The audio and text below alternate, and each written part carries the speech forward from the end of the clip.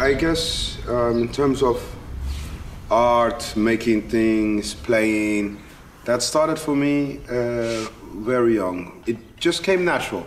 And I had a very, very vibrant imagination, an imaginary world that I cultivated constantly and was supported by my parents.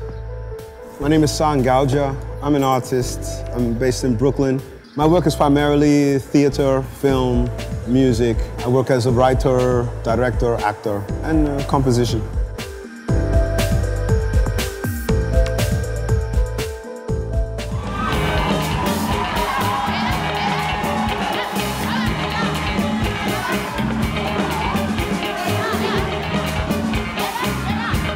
With FELA, like with anything that puts me on television or film, there is the assumption that that means I have a lot of money.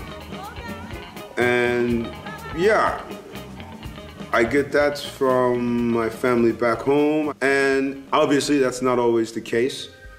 I think anybody who has knowledge of the industry and the kind of rates that are paid in the industry would know that doing FELA or doing anything, it's like, depending on how long you do it, it's more like having a good job, you know, that pays decent wages.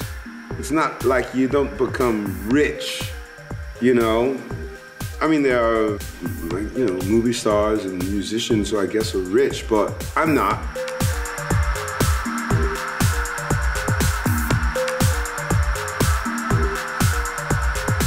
Being in London or Lagos, you know, and some guys coming like, hey, are you the man that played FELA? Wait, no, FELA man be this. Hey, no, wait. Now, I can't see you. Now, you are the man that played FELA? Right. Okay. Okay. Be FELA. Right. Be FELA. No, wait, come see now, FELA man be this. Be FELA. So much, left turn, right turn, about turn, double up, salute, open your hat, stand at ease, fall in, fall out, fall down, get ready.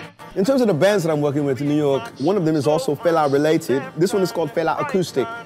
This is a project to do something with FELA's music that was a little bit different. We started a project wherein there was just a voice and a guitar. One of them is called Chop and Quench, which is the band for the FELA production. The band that toured all over the world and crisscrossed America twice. Mostly based in Brooklyn, but we play all over. I mean, we play all over the world, actually.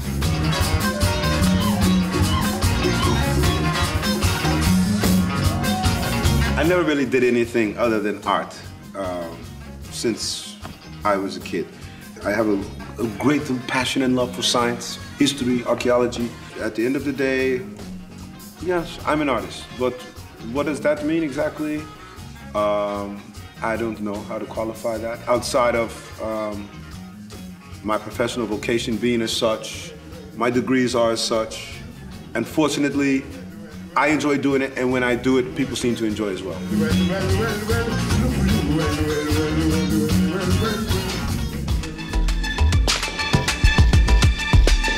At this point, I've been making art, making things for maybe 25 years. I don't really know about trying to do something else.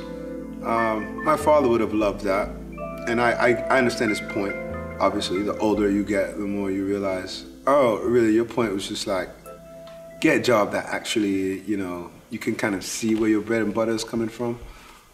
But yeah, I'm not going to try to do something else, become something else now. However, I do believe in diversification.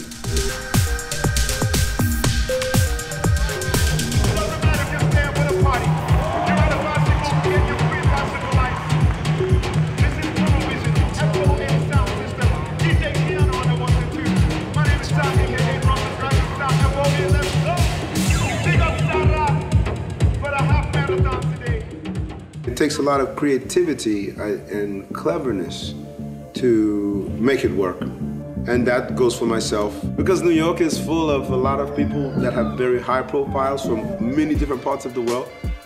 I know a lot of people who have this challenge in this town. I like to diversify my work, you know, my input. A lot of times it's called hustling. I just try to use my skill sets to their fullest potential, the highest output. I mean, the bottom line is New York City is an expensive place to live. You know, it's an expensive place to rent, and it's an expensive place to operate. The trade-off is that the access that you are granted when you live in this city is unprecedented. Regardless of what you are doing, if it's music, theater, film, television, the head CEO of everybody is here. The stages are here. The creative minds are here. It's an expensive place to operate, but it's a very rewarding place to be. The challenges are just living day to day. If you go sit down, you want to have a dinner, you want to treat somebody to dinner, to have a discussion about something, you have to pay. If you want to move around the city after a certain time of night, depending on where you're going and how fast you have to get there, then you got to buy taxis. Once your profile is at a certain height, the things that you can do for money begin to change.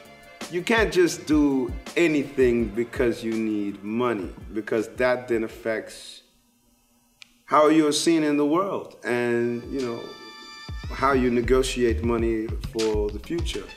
I think New York is treating me pretty much how it treats everybody else. You know, New York thrives on energy, and so I do put out a lot of energy, and as a result, I see the results of what I can get out of New York. And it's been good. It's been very good. It's always with a challenge, and I appreciate those challenges.